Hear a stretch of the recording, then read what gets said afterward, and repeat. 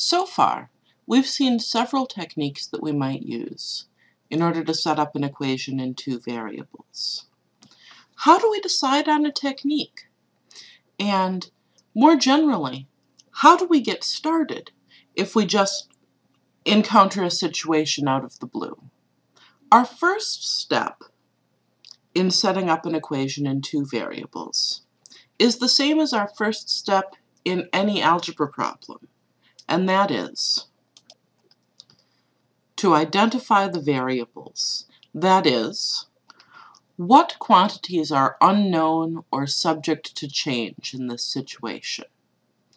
Notice that at this point we are not at all looking for numbers. We're looking for descriptions in words of what these quantities represent. This information is usually going to be near the beginning of the story, if you have a story on your hands. Or in real life, you'll know what quantities you're interested in relating. If you don't know what quantities you're interested in relating, there's no way to get started on any sort of math problem. Let me give you an example of a story.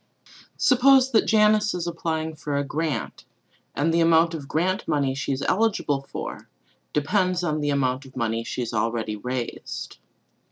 We know what the two things are that are subject to change in this story.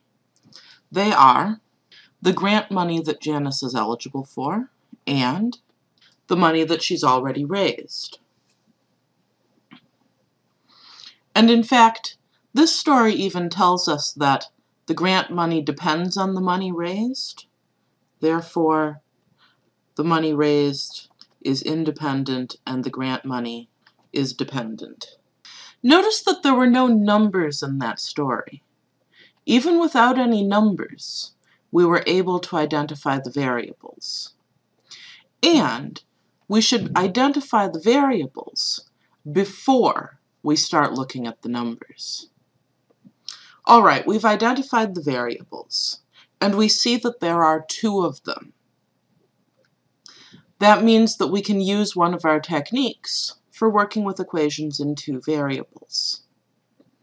The next thing we need to do is see what kind of information we're given. One of the things we want to know is, what is it about this problem that suggests that a linear equation is going to help us? Linear equations are the only technique that we currently have available, but they don't apply in every situation. The kinds of phrases that suggest that we might want a linear equation, well, obviously if it says linear, that means we're going to want a linear equation. If it says constant rate, that suggests a linear equation. If it just gives a rate as a number, that is also going to suggest a linear equation. Why? Because if I tell you a number, that suggests that that number is constant. 3 is always 3. Next, we look at our actual numbers. One of the questions to ask about numbers is, are numbers that you're being given values of one of the variables?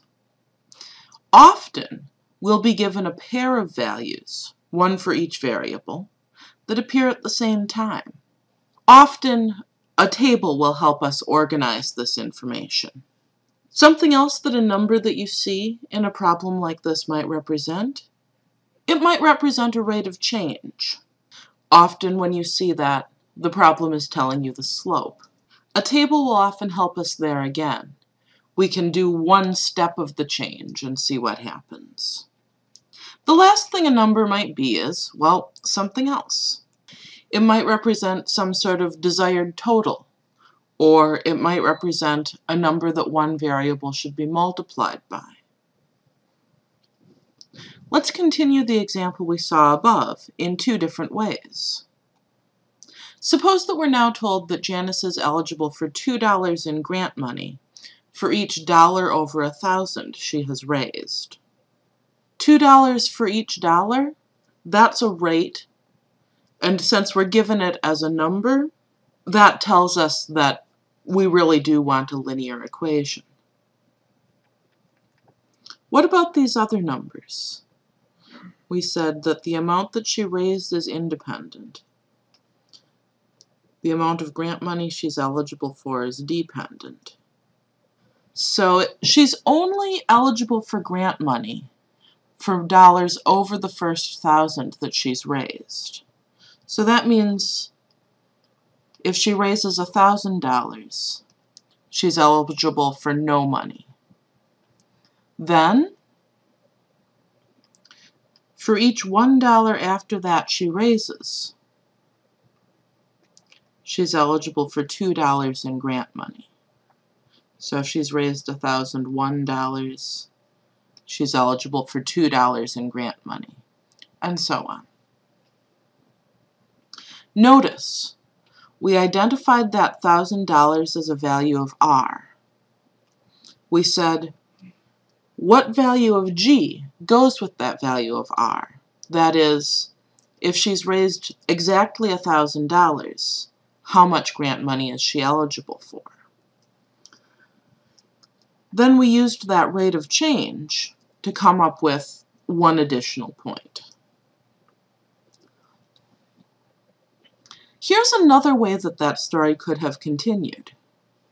Suppose that, based on past experience, Janice estimates that fundraising takes 5 minutes per dollar raised, and reporting on grant money takes 2 minutes per dollar raised.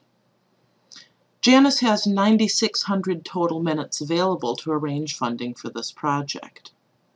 Notice that none of the numbers that we've been given here are values of either variable. Here, the key fact that we've been given is a total amount of time available. How are we going to handle that? To raise R dollars at 5 minutes per dollar takes 5 R minutes. To report on G dollars of grant money at 2 minutes per dollar takes 2 G minutes. And between them, we want the total time taken to be 9,600 minutes. Notice that in both of these examples, we've just extracted the information from the story and related it to our variables. We haven't written down our equation yet. That's going to be our next step. Okay, so we're ready to write down an equation relating the variables. There are basically 2 different approaches we can take. Do we have a table showing values of the variables, or do we have a different kind of information?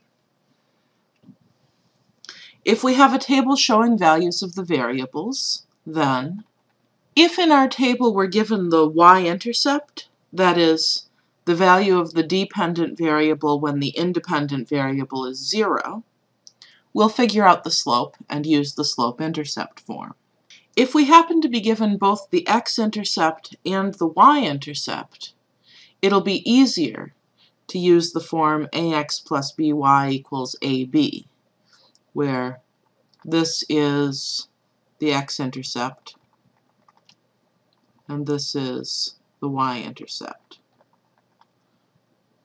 Notice that if we're given the x and the y-intercepts, then we were given the y-intercept. It'll also work to calculate the slope and use the slope-intercept form. If none of the points we were given is the y-intercept, we should calculate the slope and use the point-slope form. Notice, the point-slope form will always work. If we've been given information specifically about intercepts, other forms might be easier, but point-slope will always get us the equation, given any table of values for the variable.